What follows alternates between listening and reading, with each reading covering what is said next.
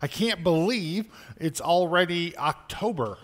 It's crazy how fast life is going. And your initial reaction is, well, that's age. You know, the older you get, the faster things go. I don't know if that's the case. It just seems like things are flying by at record speed. I love the fall, though. I love October, not nearly as much as my wife loves the fall and loves the whole Christmas time and everything coming.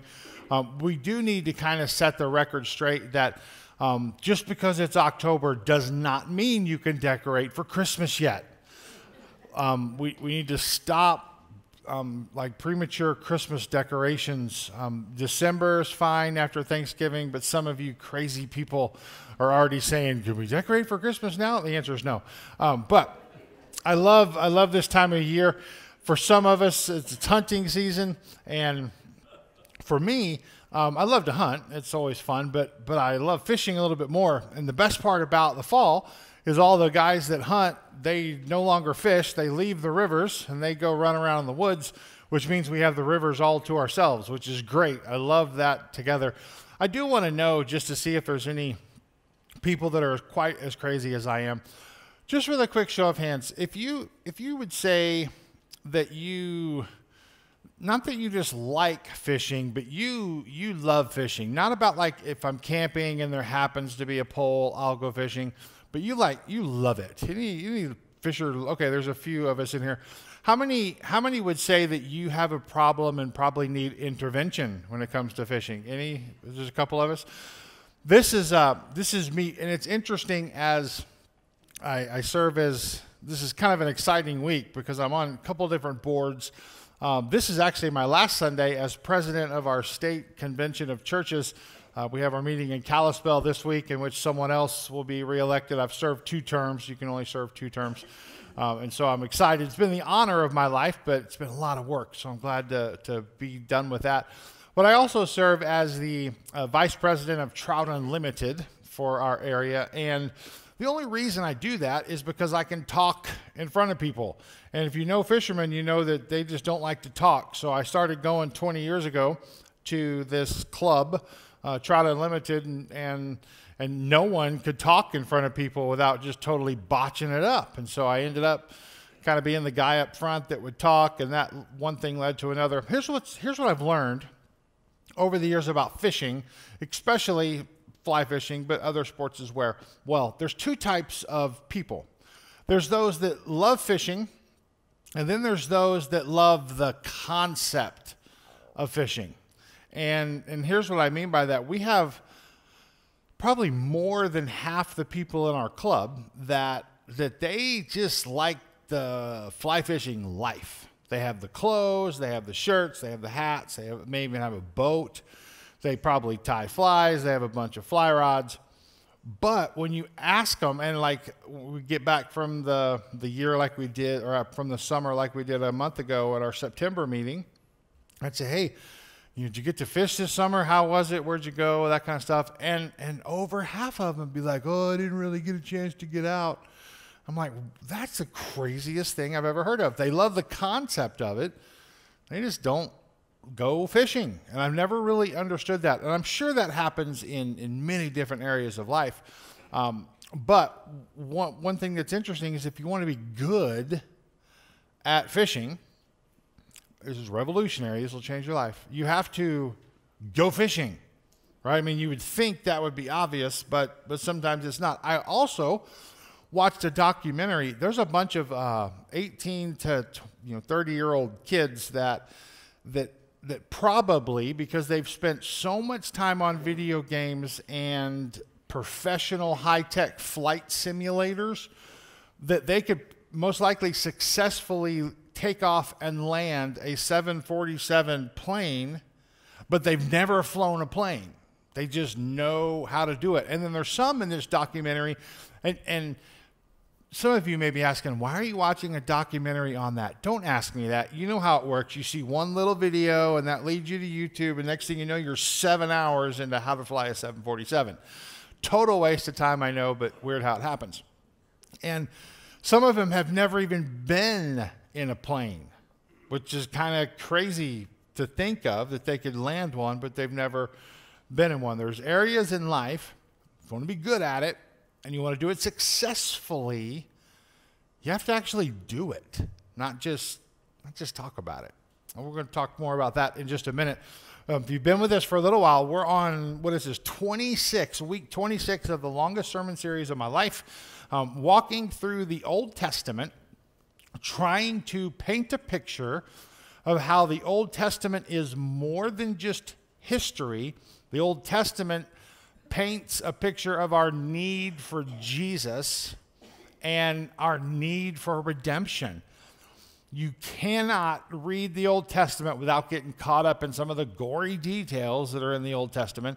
And if you've never read the Bible and you like the kind of the gory stuff, read the Old Testament. Read 1st and 2nd Kings. It's amazing what happens in those books.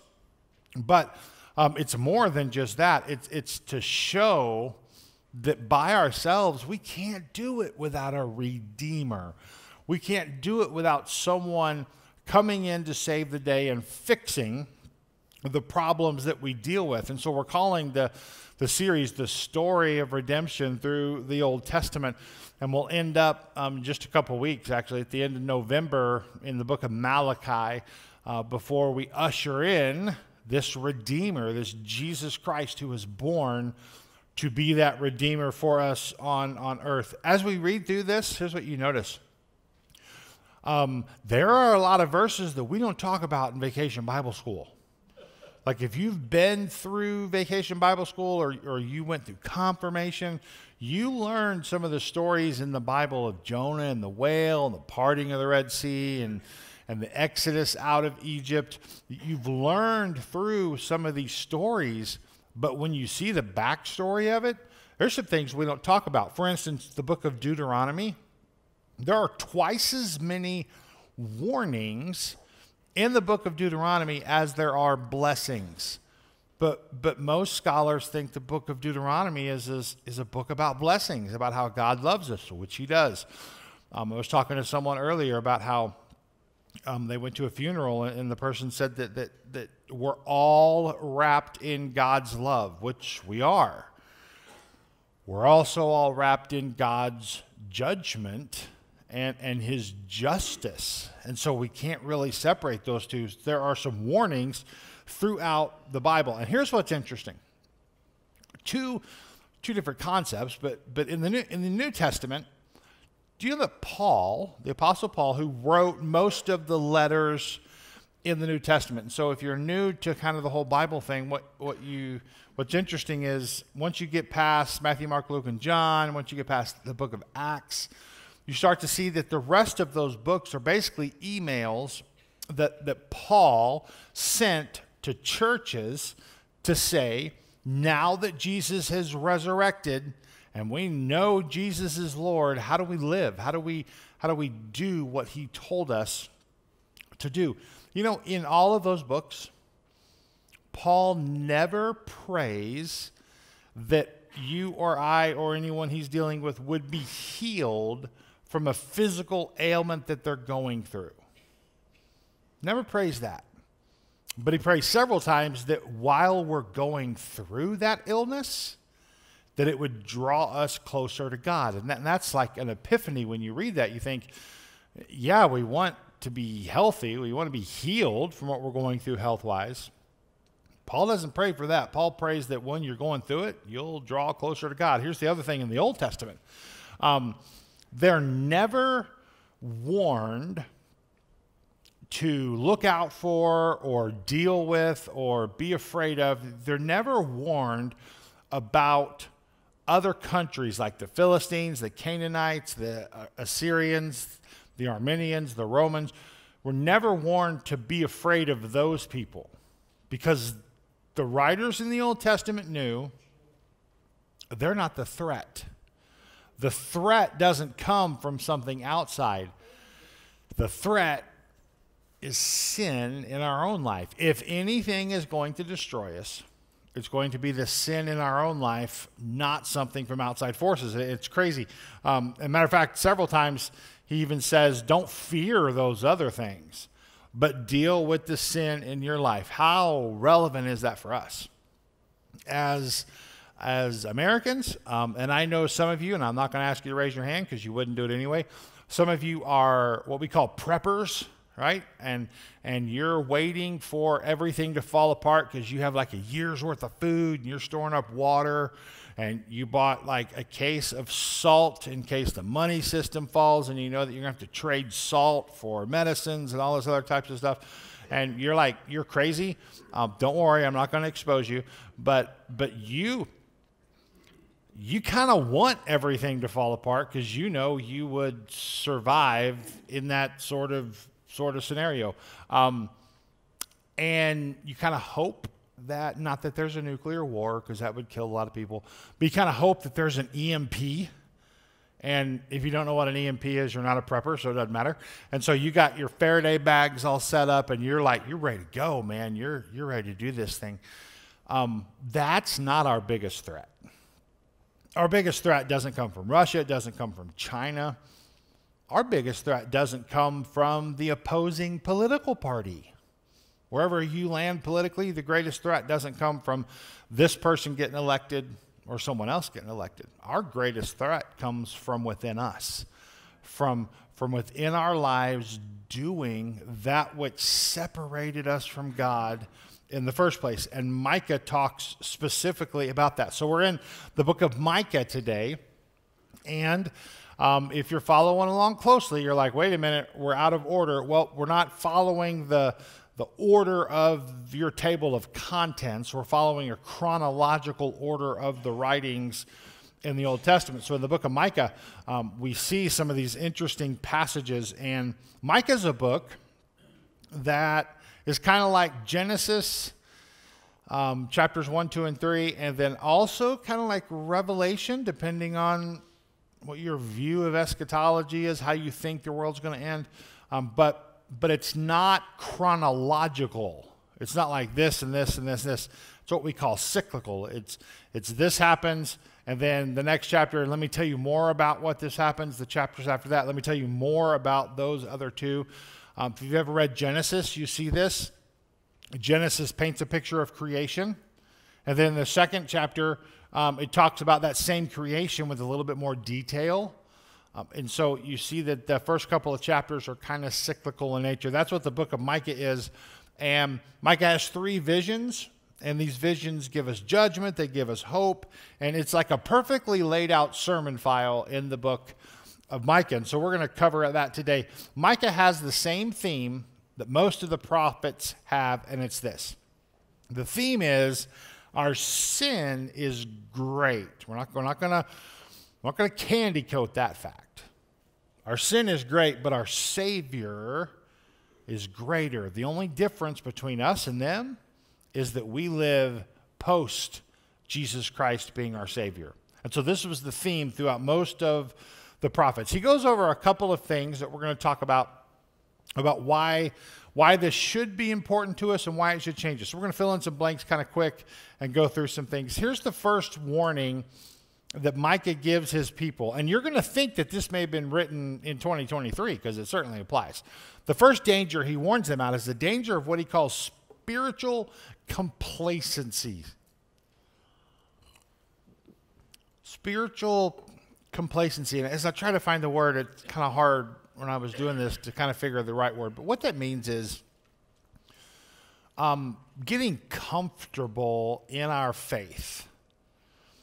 And if you've gone for a long time without a tragedy, without a health issue, without a relationship issue, what you find is it's easy to get comfortable in your faith for whatever reason. And it's the truth, and there's probably a million reasons why, but for whatever reason, when we're going through hard times, we normally use those times to draw closer to God when things are tough. But when things go well, we don't pull away from God, but we just don't put enough emphasis on it. And so Micah warns them 2,000 or 4,000 years ago, 3,800 some years ago, there's a danger to this spiritual complacency, to being easy with our faith and not going through it. Chapter 2 kind of says that they're going through religious motions. They're just doing things because they've always done them. Look at some of these verses. This is great. This first one hurts, especially as a pastor. Micah chapter 2, verse 6 starts out and says, do not preach. He's getting ready to tell us what not to preach. He says, do not preach. Thus, they preach anyway. But do not preach that one should not preach of such things. Disgrace will not overtake us. What he's basically saying is quit your preaching and quit griping about things and make some physical change. Because what you're doing now is not working, and we need to deal with why it's not working. The reason it wasn't working wasn't Assyria, it wasn't the Romans, it wasn't the Chaldeans. The reason it wasn't working was their own sin. And we see this in every stinking book we read. I don't know how obvious it is that when the people of God, when the sin overtakes them, they end up going into captivity. They never saw this, evidently. I don't know if they did or didn't. But they never saw this coming, and they just wondered, does God love us? Maybe God doesn't love us. But he's basically saying, do what it is that changes your heart. Now, here are some things I know. And we talk to church planters quite a bit, but there's some easy ways to grow a church. One, preach on God's love and his mercy and his grace, because we all want to know that God loves us and he gives us grace, gives us those things we don't deserve, and he gives us mercy when we don't get what we probably deserve. We love preaching on that stuff. Another thing that if you want to grow a church, you preach on sex. That's always a really hot topic, and preach on how to be financially rich. Like you preach on those things, you'll grow a church. You want to know how to kill a church? Preach out of the book of Micah.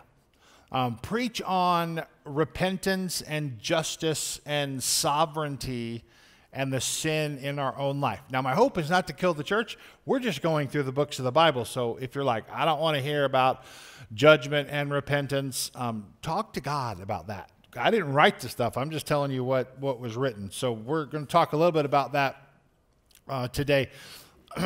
It's interesting. Look at Exodus chapter 34, verse 6. It says, the Lord passed before him and proclaimed, the Lord, a God merciful and gracious, slow to anger, abounding in steadfast love and faithfulness.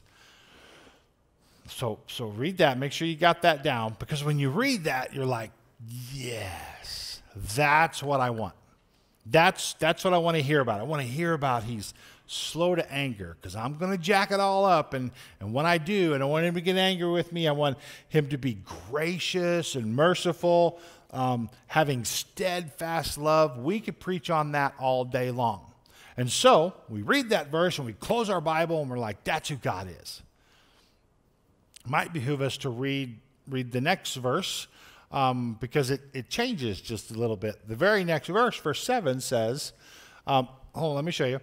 He's abounding in love and steadfast love and in faithfulness, keeping steadfast love for thousands, forgiving iniquity and transgression of sin. And we're like, that's what I'm talking about. Just forgive me. I know I shouldn't have done it. I know it was bad. I knew it was bad when I was doing it. I knew it was bad before I did it, but I still did it. Talk to me about forgiving iniquity and transgression of sin. This is perfect. This is right where we want to be. But the next part of the verse, forgiving iniquity and transgression of sins. But that's where we go. Oh, close the Bible real quick. Don't keep reading. But who will by no means clear the guilty. Right? Justice has to happen. God is just. Visiting, let me just say off the bat, I don't understand this part of the verse, but let me read it to you. Visiting the iniquity of the fathers on the children and the children's children to the third and the fourth generation. Here's what that means. But for those who have sin that's uncontrolled, in some way there's going to be judgment, not just to you, but to your children, and to your grandchildren, and to your great-great-grandchildren. We're not done yet. And to your great-great-grandchildren. Multi-generational sin, multi-generational consequences. To them, here's what this meant. Because your great-great-great-grandfather got caught up in sin, you are experiencing the judgment of that sin in the Old Testament. Now, I don't understand how that works. I do not understand multi-generational sin. But I'll tell you what I do understand. Multi-generational consequences. And you understand that too. Because some of you are living in a world and it affects your relationships and your money and your trust issues and your faith. It affects everything because of a mistake or a sin that mom and dad got wrapped up in, or grandma and grandpa got wrapped up in. And through the generations, it's still affecting you. You're still dealing with it. And so this is how Micah starts off his message. He says that this is the God that we serve. And sometimes we're just guilty of going through the motions and playing church. We cannot become spiritually complacent. Now, what else does he talk about? The next one he says, but before we just get down on ourselves, there's freedom to being renewed, to being renewed spiritually. So if we don't become complacent, to become complacent is a bad thing, but if we change from that and renew ourselves spiritually, there's amazing things that happen. There's freedom that happens when we renew ourselves spiritually. And so that's Micah's encouragement. First part, justice, justice and the power of God, being sovereign and dealing with sin. The next part is, but if there's to be some renewal, some spiritual renewal, there's so much freedom in that. Micah chapter 3, verse 12. Sounds kind of weird, but you may realize this verse as we're still talking about it in 2023. Micah 3, verse 12 says, therefore, because of you, Zion shall be plowed as a field. Jerusalem shall become a heap of ruins, and the mountain of the house a wooded height. And so, one, it's kind of hard to understand, but here's what it's saying. Zion, the special place of worship, will be torn down and turned into a wasteland. Okay, and if you're reading Micah's letter, you're like, okay, that doesn't sound good, right? It's basically saying the most holy place, which is called the Temple Mount, the most holy place will be torn down and destroyed. This is the place where it's said that Abraham sacrificed Isaac. The Sunni Muslims also believe this is the place where Muhammad ascended into heaven. Here's how you can tell a religion is faked. How you can tell a religion is faked is that if someone comes up with something really good, and then 800 to 1,000 years later, someone else does something similar on that same spot, you're kind of like, yeah, you're kind of looking for something, right? I heard this said a while ago, which is kind of cool. Trump, whether you like him or not, first president ever to create a brand. Right, before it was just president. So think back through your tenure of how many presidents you've lived under.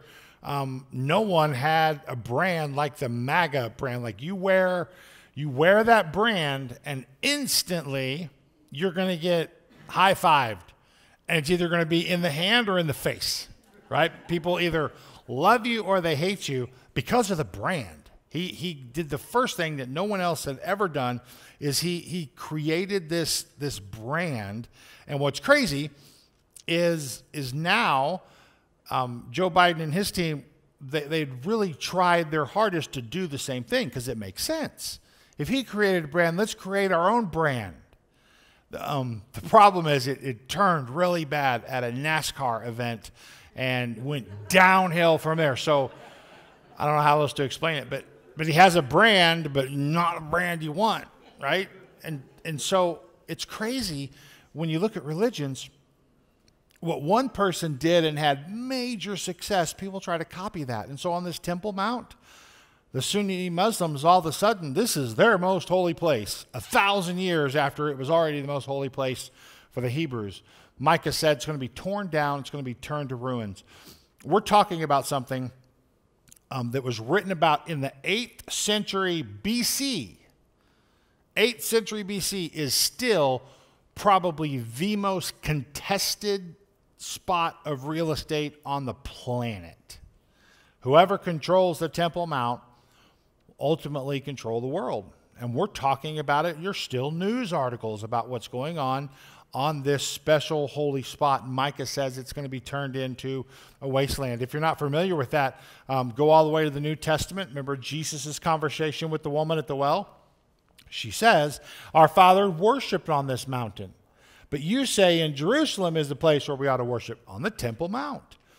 So she's referencing, if I want to worship, I have to go to this Temple Mount. And then listen to what Jesus said. Jesus says, but an hour is coming, actually it's now here, when true worshipers will worship the Father in spirit and truth, for the Father is seeking these type of people to worship him. He's basically saying, now that Jesus is here, it's no longer about real estate. It's about worshiping God wherever you are, not just the Temple Mount. So what Micah did is he said, we can't become spiritually complacent.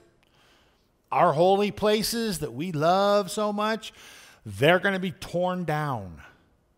I listened to a podcast that's normally really uplifting, and I had to travel this week in eastern Montana. There's nothing in eastern Montana, by the way. If you've never driven out there, you should or shouldn't. It's just nothing. So I was listening to a podcast. The most depressing podcast I've ever listened to from two guys I really respect. Basically, it's called the de-churching of America, and how people are falling away in droves, not just in hundreds or thousands, but in millions, and many of them for no real good reason. And so we think that this church life, this religion that we've always held so close, there's a danger that it may not exist at some point. Now, I'm sure there will be images of it, and I'm sure it'll just go through a change. But Micah is saying that everything is going to be destroyed if we don't spiritually renew ourselves. So, how do we do this? What is the process of spiritual renewal? And Michael tells us pretty plain. We're going to go through that kind of quick. What's the process of being different? Here's why this is important. I don't know if it's my old age or what, but I'm trying to come up with really good words to use for some of this stuff, and it's so hard to do. And so, it's kind of a process, kind of not a process. And spiritual renewal, that doesn't excite you. Like, I was at an event. I don't want to say too much. I don't want to give it away, but a men's event, and where men get together, and like, we're not going to sing, we're not going to hold hands, we're just going to do men's stuff. They had dead animals on the wall, trophies around. We had like rattlesnake and all this stuff we were eating. It was a man's event. The speaker decked out in camo, and he's just, he's like the manly man. I'm like, this is what I'm talking about. I love it. This is exactly what I want. Matter of fact, we have a men's ministry here that we call Fight Club, right? Because if you're like a guy, you're like, I don't want to color on construction paper. I don't want to hold hands. I don't even want to meet the guy next to me. I certainly don't want to sing, right? That's just, I just want to do manly stuff. So this is a manly event. And as the guy's preaching, like, a good sermon, but the climax of this sermon, the thing that's going to drive men to the altar of God in droves, is he's like, I'll probably get it wrong, but it's something to the effect of, crawling up in Abba Father. He talked about Abba Father, which kind of means daddy. Crawling up in daddy's arms and feeling his warm embrace. And I'm sitting there as a pastor, and I'm like looking around at people like, that's weird. I mean, right? If you're a guy, if you're a girl and you had a good relationship with your dad, or maybe you didn't, that whole imagery, you're like, yeah, man, I'm tracking with that. If you're a guy, I don't want to cuddle with you. I love Jeff Rupe, man of God, leads his family well, supports his pastor. He's on our leadership team. He's a black belt, all this martial arts stuff. I asked him years ago, I'm like, it's kind of weird knowing that you could kill me with a plastic spoon. And he looks at me straight-faced and goes, I don't need a spoon. I'm like, holy cow, you'd never know, because he's so full of love. Jeff and I aren't going to cuddle, right? And so what happens, it's true. We want to see the power of God in our lives, and we want to be able to we want to have a relationship with God that fits who God created us to be. If I could have a couple of hours with Jesus, I wouldn't want to sit in a coffee shop. I certainly wouldn't crawl into his lap. That would be weird. I'd want to drive in an old truck 2 hours to go hunting or fishing somewhere. Have that windshield time to talk. And so maybe with you it'd be different. You would want that embrace because God, in a weird way, can provide all of that. But wherever you are, we want the power of God to move in our life.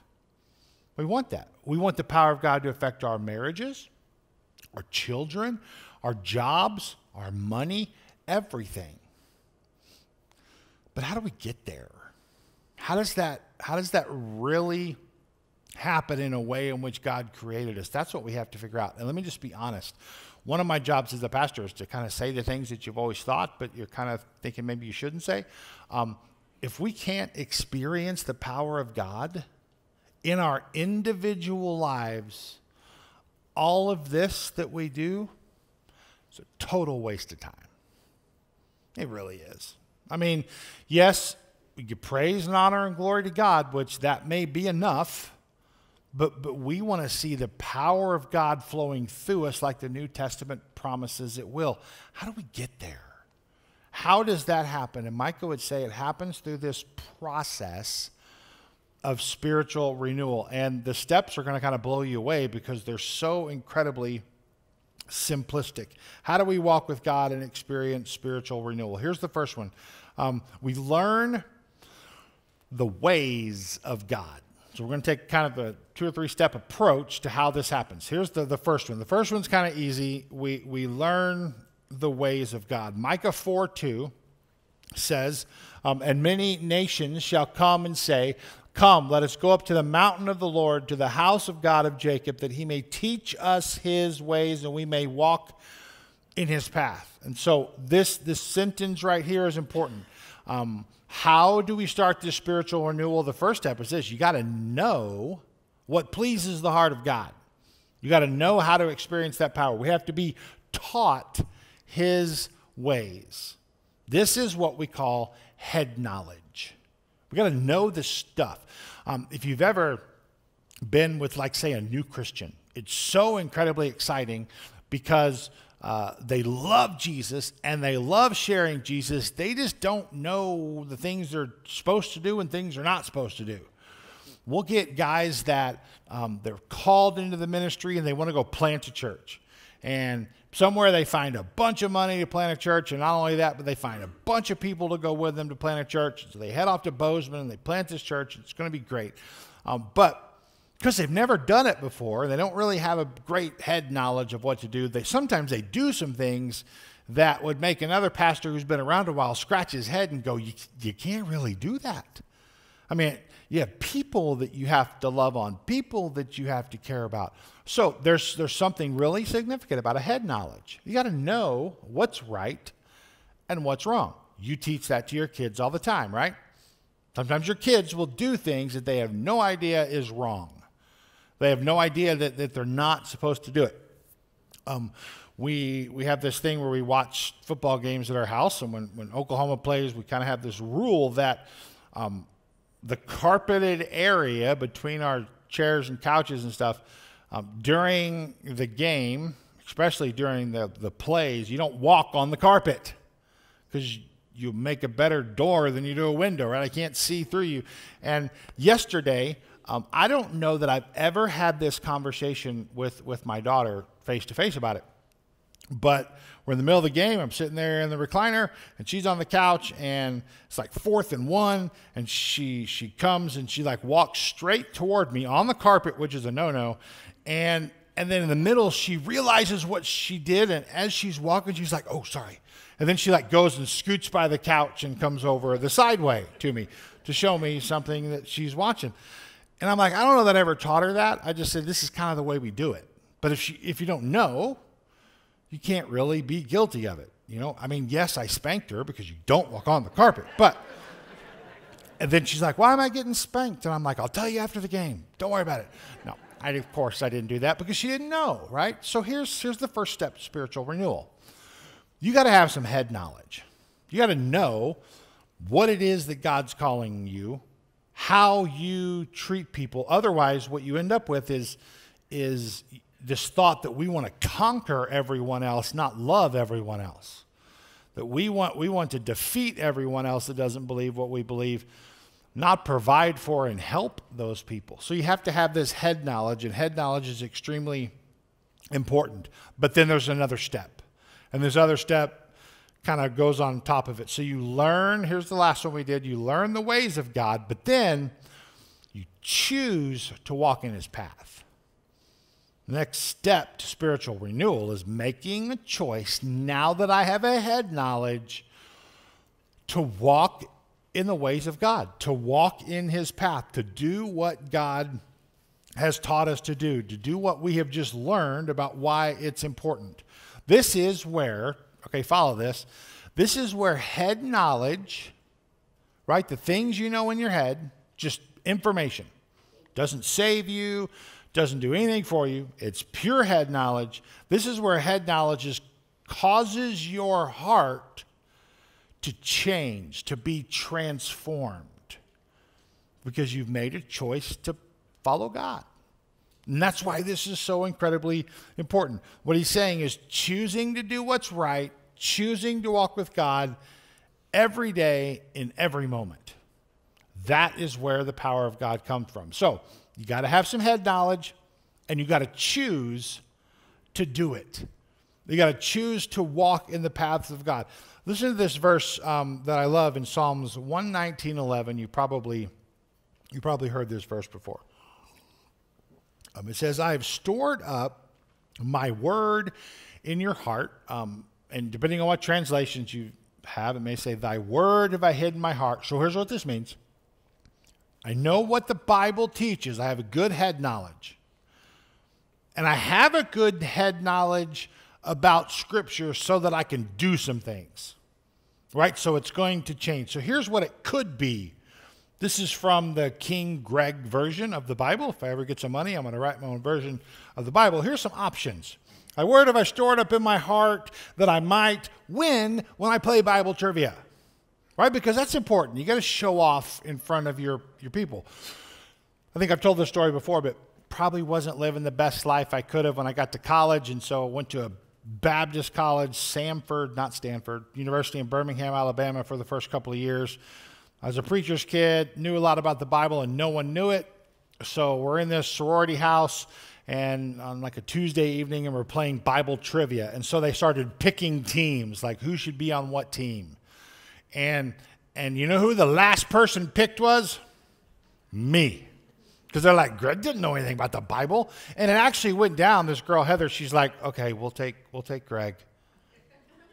Give me that. I'm like, what was that? Come on. So I go, we stomped them.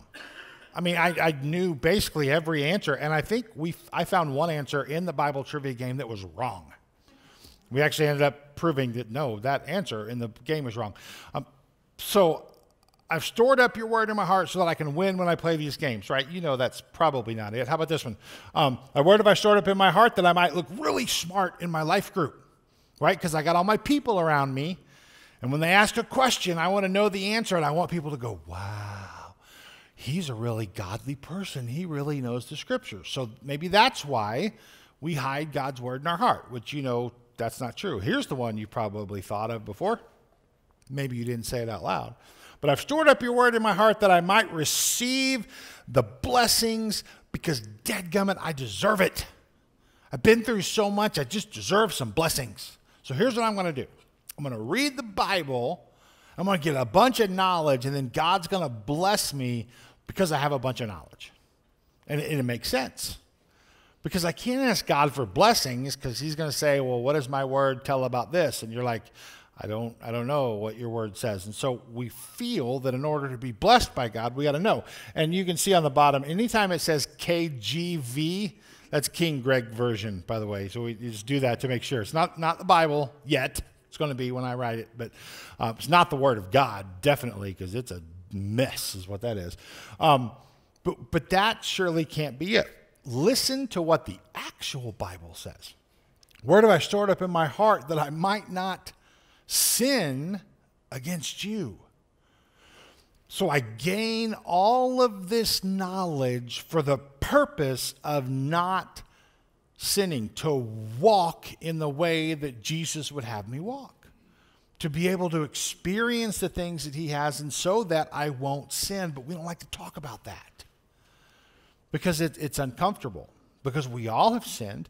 We've all fallen short of the glory of God. And so what he's saying is a head knowledge changes your heart so that you don't sin against God, because that's the important part. Now, here is my greatest fear. My greatest fear is a group of people with a head knowledge but no heart transformation. And you've probably met those people. And you probably know people who have church scars because they ran into those people who have a bunch of head knowledge but have no heart transformation. Here's what this looks like. Here's how this plays out. If you have a big head knowledge and someone's going through a tough time in their life and all you have is head knowledge, you would say to that person, well, you just need to stop sinning and change your life because you're just experiencing the judgment of God, and you got to change it. And you become judgmental. Whereas if your heart has been transformed and you see someone going through a hard time, your instant thought is, how can I pray for you? How can I help you? And how can I hope that you experience the grace of God? All right, let me touch a wound with you for a second. You ever met those people that, I don't want to say you're in competition with, but maybe you work with, maybe you live with, maybe they're on a team of yours or something, and you just rub each other the wrong way, and when something good happens in their life, maybe it's like an enemy from high school or something, and something good happens in their life, there's a part of you that gets angry, doesn't it? They don't deserve that. Why didn't that happen to me? It shouldn't have happened to them. I knew a guy when I sold insurance in Oklahoma that just was awful, morally, everything, just totally separated from God. Worst thing in the world that could have happened to him was a May 3rd tornado that came and destroyed everything that he owned, and ended up with a multi-million-dollar building and millions of dollars and no paper record for his entire life, and it was just wonderful. And I'm like, this guy fell into a pot of gold. And your first reaction is it kind of makes you angry. That's because you have a head knowledge but not a heart knowledge. And when people irritate you, and when they cut you off in traffic, or when they cut in front of you in line, or they do or say something, or they have a bumper sticker on your car that you really don't agree with, and your first reaction is judgment, may mean that you have a head knowledge, but your heart hasn't been transformed. Micah says that this is important as we not become spiritually complacent, that we renew ourselves, because there's a process behind it. This will destroy friendships, it'll destroy life groups, it'll destroy churches. It's just judgmental people that have a head knowledge but don't have a heart knowledge. Look on at Micah chapter 6, verse 7. Or excuse me, chapter 6, verse 6. He says, with what shall I come before the Lord and bow myself before God on high? Shall I come to him with burnt offerings, with calves a year old? Those are expensive calves, evidently. Will the Lord be pleased with thousands of rams and 10,000s of rivers of oil? Shall I give my firstborn for my transgressions, for the fruit of my body, for the sin of my soul? And what Mike is saying is, how do I experience the power of God? Do I just give stuff over and over and over? Do I just do things? This is the head knowledge. Here's why. Because I've heard that giving produces benefits. And I heard that sacrifice is a good thing. And so I'm going to do that so that God will be happy with me, but my heart doesn't change. Okay, I'm going to give you a fair warning. You're going to see verses similar to this for the next 3 weeks. The prophet's saying, stop doing the church things.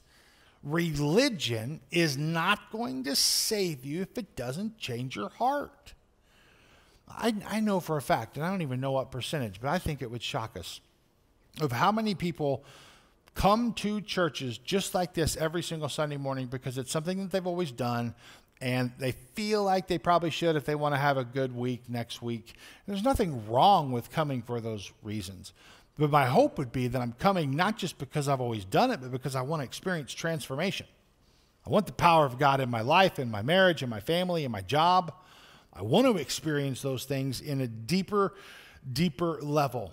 Not just change my behavior, not just become more religious, but a real heart transformation.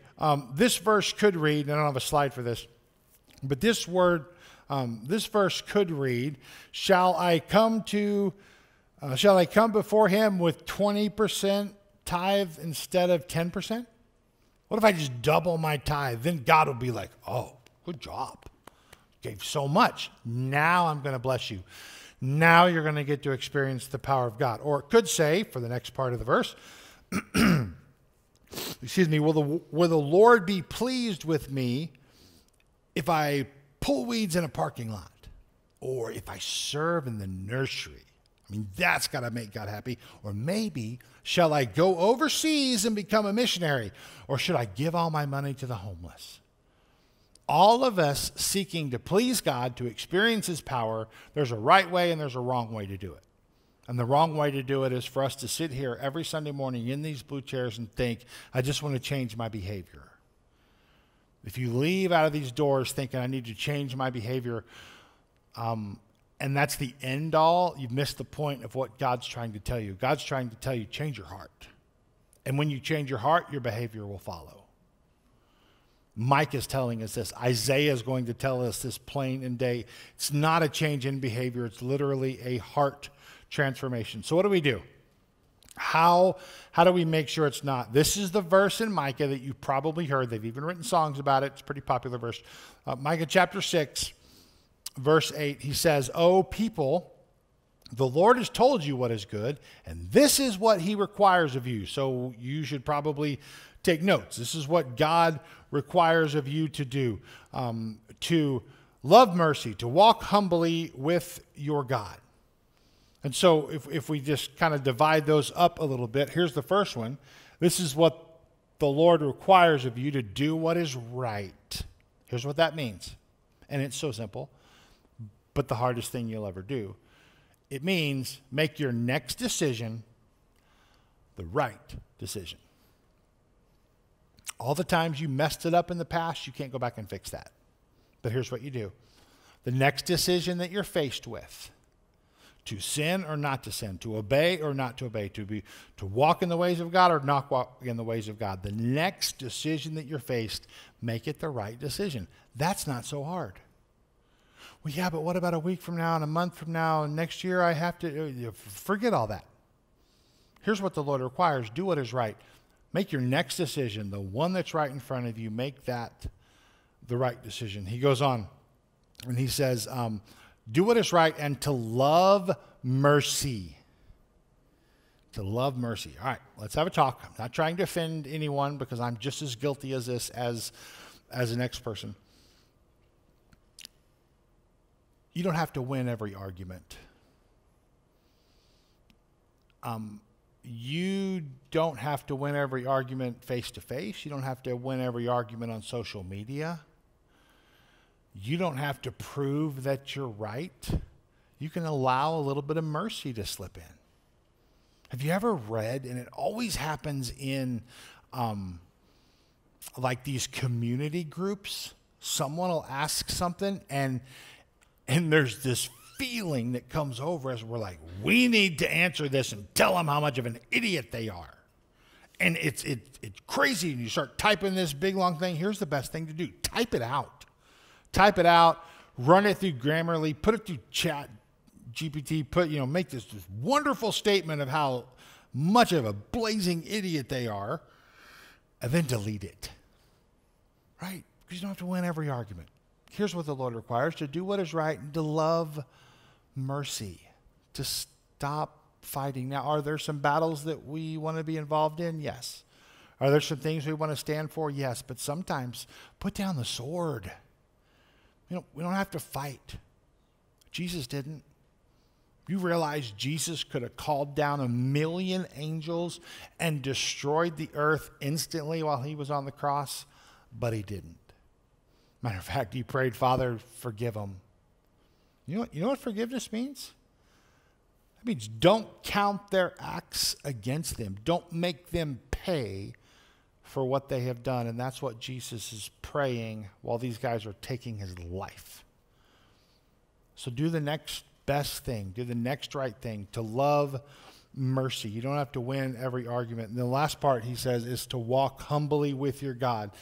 This means you depend on God rather than yourself. Not taking pride in what we do. We're not professionals. We're not taking pride in how good we are for God. And we just spent the past 26 weeks talking about how we desperately need a Savior. So this is pretty obvious. So we make the next decision the right decision. We love mercy. We put down the sword. We don't have to win every argument. And we walk humbly. We realize that God himself is the power that we have in our lives, and it's not us. I almost had one of these moments scrolling through a social media account. Heard a guy talking about Alice Cooper is like some... Anybody know the name Alice Cooper? Yeah, you're like, I can't raise my hand because I wasn't allowed to listen to that stuff. My mother, sitting right in the front, would not let me listen to Alice Cooper. She caught my sister, who was just a disaster growing. I'm just kidding. I love her to death. Caught my sister with an Alex Cooper record and took it away. A record. That's like a big CD. You don't know what a CD is. It's like iTunes on a round Frisbee. I don't know if that makes sense. But caught her with that because Alice Cooper's awful. Watch some Alice Cooper videos when you get home. It's okay. Tell your mom I'm sorry, I'm gonna listen to Alice Cooper. Homeboy's like an evangelist. He still has his tattoos and all. Jesus has changed the man's life. And what this guy was saying was, this is going to be great. All these deadhead rock and rollers from the 70s and 80s, they're all going to turn to Jesus. And there's some of you in here, you're these old deadhead stone, heavy metal guys. You can't hear what I'm saying because your ears are gone, but that's you. And he's like, it's going to change the world. Everyone's become a Christian. No, it's not. It's not, because it's not about Alice Cooper. It's about Jesus Christ. And so Micah says you make the next decision right. You put down the sword, you live in mercy, and you walk humbly, realizing it's not you, but it's God himself. Here's what I want you to do. I want you to bow your head and close your eyes just for a minute. And I want to read you the last 3 verses of the book of Micah. Here's how he finishes this. Here's what he said. He's basically said, stop playing church. Deal with the sin that's in your life if you want to experience the power of God. I know that throughout this whole entire room, there are people that are praying over something, and you want God to show up and kick the door down, and you want the power of God to fill that situation so there's no doubt it was God. And you're praying earnestly for that. I want that for you. I think God wants that for you. And Micah says, here's the way you get to that. You deal with the biggest threat, and it's your own sin. Why is it your own sin? Because it's what separates you from that power. So do what is right. Love mercy. And walk humbly before God. Here's how Micah ends his book. He says, who is a God like you? Pardoning iniquity or pardoning sin and passing over transgression for the remnant of his inheritance. He's talking about you and me, because we're not paying for multi-generational sins because of Jesus. He goes on and he says, he does not retain his anger forever because he delights in steadfast love. pretend as though Micah is writing this directly to you. He says, he will again have compassion on you, and he will tread your iniquities under his foot, and you will cast all your sins into the depths of the sea. God will show faithfulness to the house of Jacob. God will show faithfulness to the church and steadfast love to Abraham, as you have sworn to our fathers from the days of old. This is what God, how he wants to react. So isn't it time we start walking with God in all things? Isn't it time to do what is right, to love mercy, to walk humbly before God? I said in the beginning, if you want to be a good fisherman, you have to actually fish. If you want to be good at something, you actually have to actually do it. I'd also argue, if you want to see the power of God, you got to walk with God. You got to spend time with the one that's giving you the power. You have to spend time with the one that's forgiven you of your sins. And I know it's hard for us sometimes. We get complacent, we get busy. Let me ask, maybe today you renew your commitment to spending time with your Heavenly Father. I know you're busy and I know you have stuff to do. Then take 2 or 3 minutes a day. Spend time in the presence of God. I would say every man and woman here, you want to experience the power of God in your life. You want God to come into your life and do miracles, and I would argue he wants to do the same thing. So spend time with him. Start with what matters most. I'm going to pray out loud, and as I do, I'm going to ask you to pray in whatever area you feel God leading you to. Maybe you would say, I haven't made the next decision the right decision. Or maybe you would say, I don't give mercy. I'm so quick to cast out judgment. And I know you would never say that out loud, and most people don't even know, but you know. Or maybe you would say, it's time for me to walk humbly with God, to deal with the sin in my life. Let's pray together. Dear Heavenly Father, your grace and your mercy covers us. Your redemption gives us freedom, and for that we praise you. God, we pray that the Rock Church, that the people that make up this gathering, that we don't ever become complacent, that our sin is always in front of us. There's a constant daily battle, that we're literally living a life of maintenance, dealing with these things that separate us from you. And so God, help us pick them out one by one, because we want to see the power of God fall in our lives. God, for the person here today that needs an extra touch from you, that they need to feel your presence in a way they've never felt it before. God, we pray for that reality. For the marriage that needs to be healed, for the finances that need to be shaped, for the person that's scared because their body's not doing what it should. There's medical problems down the road. We pray for healing, but in all of those things, we pray that this situation draws them closer to you. Because there and only there will they find comfort, will they find hope, and will they find redemption. Thank you for Jesus. Thank you for pouring your wrath that should have been for my sin and pouring it on Jesus Christ so that I can walk in holiness. God, lead us to the place where we worship you in spirit and in truth. Help us to learn to walk with you in all things. For it's in Jesus' heavenly and precious name we pray.